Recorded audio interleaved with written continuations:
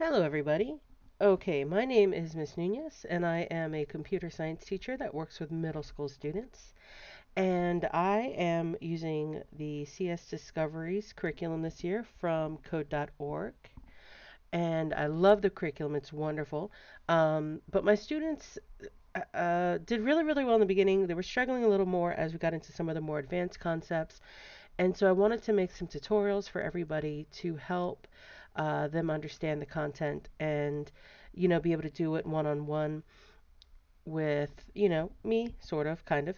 So when I went and looked at the YouTube tutorials that were already online, many of them are from 4, 5, 6 years ago. And the curriculum has been updated since then. So this is kind of a refresh. Um, and so let's get into lesson 17. We're going to be looking at linking pages as we work towards building a multi-page website.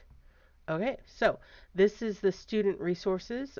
We have, looks like 8 levels, which is awesome. We have a hyperlinks cheat sheet or resource page. So that's going to come in handy. Let's start with level 1, exploration. Okay, so it says making a multi-page site. A website should include more than one web page, and they should connect to each other. Here's an example of a project with multiple pages that are connected by hyperlinks, the blue underlined words that take you to another page when you click on them.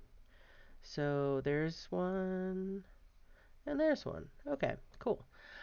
Do this. Use the inspector tool to see the code that creates the hyperlinks on the top of index.html. Discuss with your partner how you think the code works. All right, so inspector tool is right here.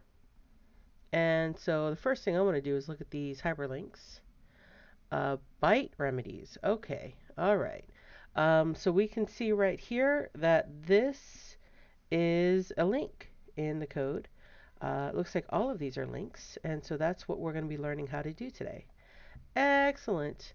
All right, so that's it for level 1. I'm going to press finish, and I'll see you on the next level. Bye.